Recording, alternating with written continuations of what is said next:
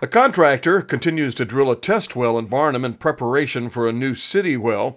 Public Works Supervisor Brett Collier told the City Council that the contractor still hadn't hit water at 175 feet as of late last week.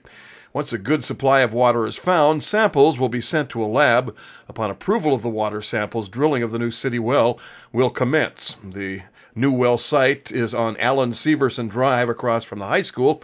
Barnum's water and sewer rates have already been increased, bringing a few complaints from the city residents.